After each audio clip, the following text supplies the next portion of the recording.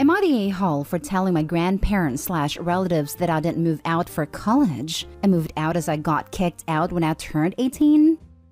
Hey everyone, I'm 18 male. A few weeks ago, it was my birthday. I turned 18. And as soon as I turned 18, at 12 a.m. while I was sleeping in my room, my dad knocked on the door, turned the lights on, pulled my blanket off, and told me, "Get up and get out of my house. You are 18 now." I already knew I was going to be kicked out at 18, as my mom/dad often mentioned to me in the house. When you're 18, you're out of house. Or they'd say something, "I can't wait till your mother and I get some alone/quiet time when you leave this house at 18. They already had plans to kick me out before anyways, so I already knew it. But I wasn't worried as I have a good/decent savings amount of $5,000 I earned from freelancing on the side. And ever since I turned 18, I've been making a decent/income as well of that, doing it full-time right now. I can afford an apartment in my area and essentials and some nice stuff as well. So that day got kicked out, I packed all of my stuff in a suitcase, left and slept the night at my best friend's house. Woke up and same day I arranged an apartment through a landlord I know personally. Now I have my own apartment and I'm living by myself. Then today I had a group FaceTime call where my grandparents, aunt, uncle, mom, dad, etc. were all in the FaceTime call. My grandpa asks, "So your father told me you moved out right to attend college. Which college are you attending?" I told my grandpa, "No, grandpa, I didn't move out to attend college. I moved out because I was kicked out." My grandpa's face immediately turned from a happy smiling face to an angry shocked face, and it basically went off on my mom and dad. The man said cuss words I never heard of before. Lol, he scolded my parents like for 2 hours live in FaceTime, with all of our relatives on a group FaceTime call. After the group FaceTime ended, my mom/dad gave me a call personally and they were pissed. They said, "Never before has your grandpa insulted us today, and he did because of you, a-hole." Cuss word, and some more cuss words till they finally end a call. So am I the a-hole for telling my grandparents that I got kicked out? Now for the top comments. Not the a-hole. Who does that to their child? Narcissistic, abusive a-holes do that. Fair, not all parents should be parents. Not the a-hole. Who does this to their own child on their 18th birthday? They lied because they knew how their actions would look to others. If they were embarrassed, then they only have themselves to blame. I'm glad you told your grandparents the truth. And I'm so sorry that your 18th was so rubbish. Hopefully you can celebrate your birthday with your friends soon. That's if you haven't already, as well as leaving your parents behind. Yeah, I think I might celebrate my birthday with my homies later. A small one. And your granddad too. He's got your back more than your so-called parents have shown. Let's see. You told the truth and your parents think the very natural consequences they had to endure is your fault. Sounds like you might be the only mature one in your family of 3. Not they all. Add an extra blown kiss to your badass grandpa. It also is highly illegal to kick someone out without a 30-day notice. And here, even if they claim they gave him a verbal notice, it doesn't count because Opie was a minor 30 days ago.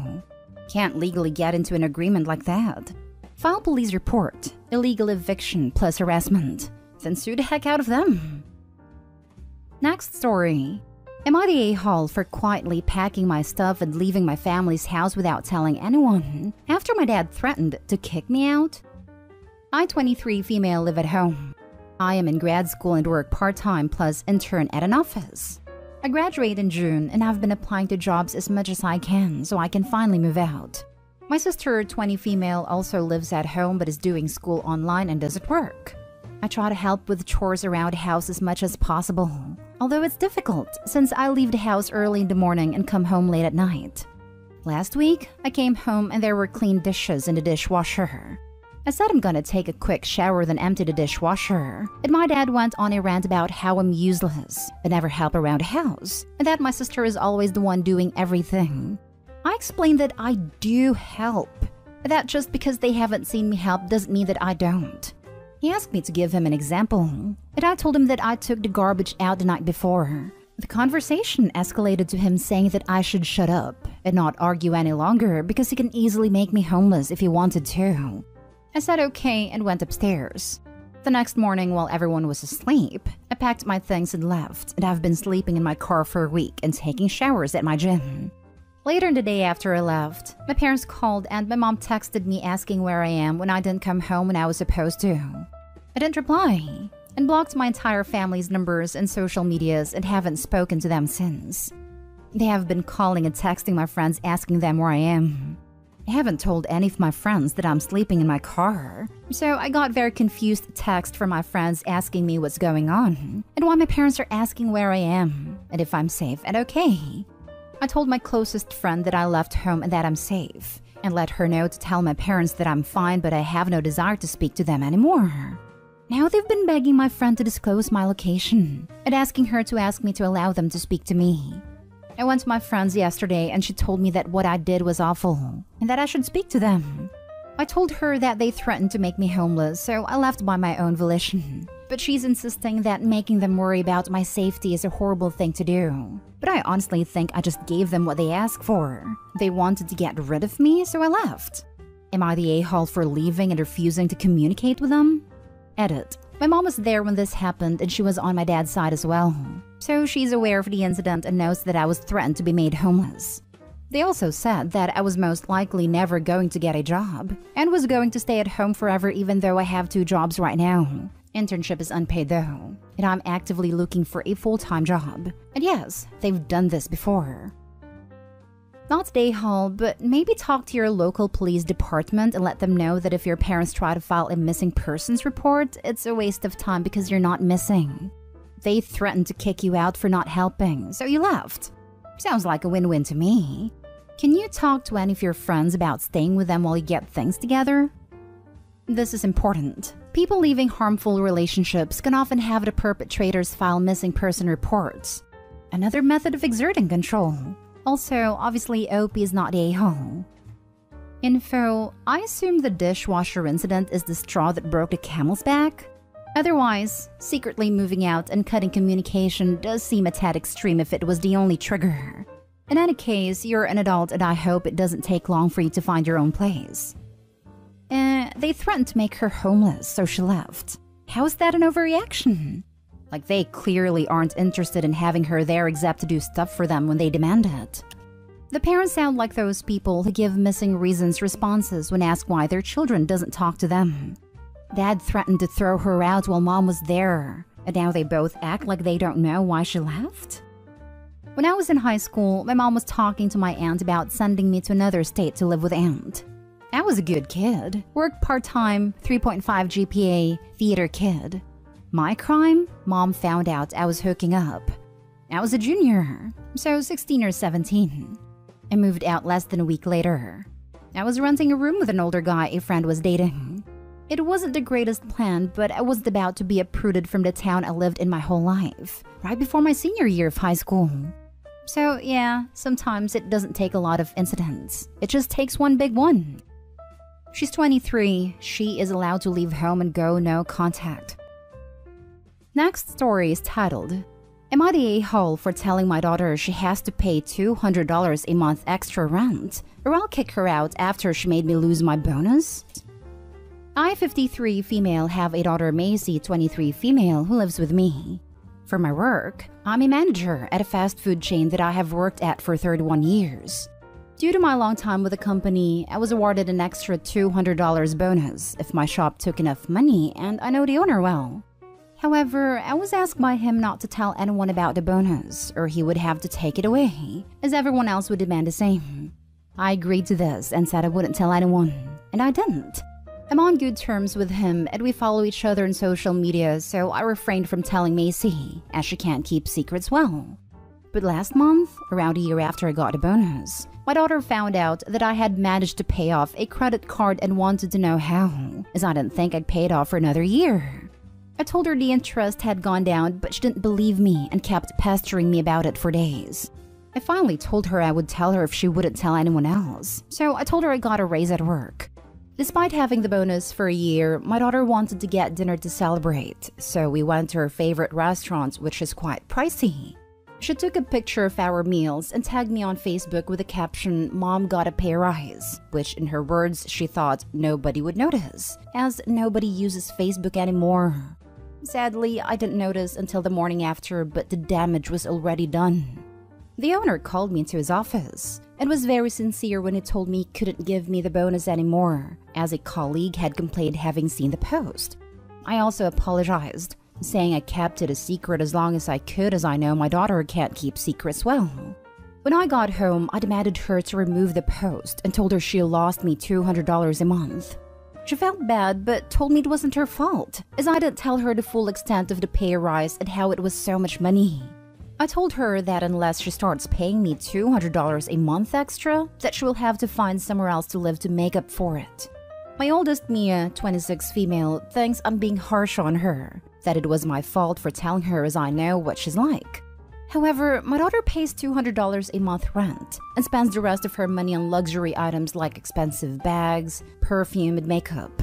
I'm not demanding she pay an unreasonable amount. If anything, $400 a month is incredibly cheap compared to other house prices.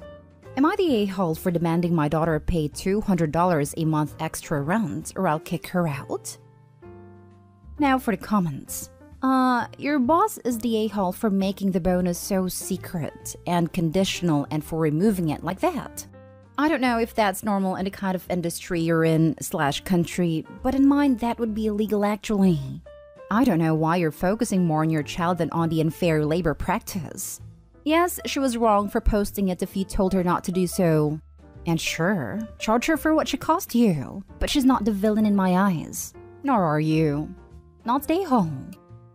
Also, it is literally illegal in the US, federally illegal, to forbid employees from discussing their wages with their coworkers and / or to penalize them for doing so. You can literally take it to the Department of Labor, and they will probably either get your pay reinstated or get you a settlement. Do you live in the United States? If so, it is illegal to forbid employees from discussing their compensation, and this may have been unlawful retaliation. I don't actually know this. We have a family friend whose husband is a lawyer, so I will consult him about it. Definitely talk to someone familiar with local labor laws to explore your options. In my opinion, the biggest a-hole in this story is your employer. Regardless of whether it's legal or not, it's a super crappy and unfair labor practice. Everyone sucks here, but mostly your boss. Seriously, contact a local labor attorney because this sounds extremely suspicious, and it's illegal to stop employees from discussing wages in most places. Super illegal to retaliate for that. If your boss is doing that, who knows what other labor laws they're breaking? A local labor attorney can better advise you on what all you may be owed. I'd be surprised if you're being properly compensated for overtime and other such things, if this is how they're doing business. You can't be mad at your daughter or coworkers, but it's misplaced. The blame goes to the boss. Anything else is an intentional distraction. Now for the last story. Am I the a-hole for telling my son's teacher to F off when she tried to force me to invite 24 kids to his birthday party? I got a call from my son's 6th teacher today. Let's say her name is Ms. Goldbaum. She says, "Hi, are you Al's fake name father?" I say yes, and ask if everything is okay. She tells me that she understands he is having a birthday party and that he invited a few of his friends from class, but not everyone. I said yes. There are a few kids in there that he has problems with. And also, I don't think we can really handle hosting 24 kids and their parents. She then tells me that there is a rule that if any kids in the class are invited, that all kids in the class are invited. I told her it is an event off school hours on a private property in my home. She can no more tell me what I do there and who I can and can't invite, any more than I can decide who is invited to her Thanksgiving dinner. She then tells me there is a good reason for the rule, since kids get their feelings hurt if they get left out. So then I pointed out to her that there are 24 kids in the class.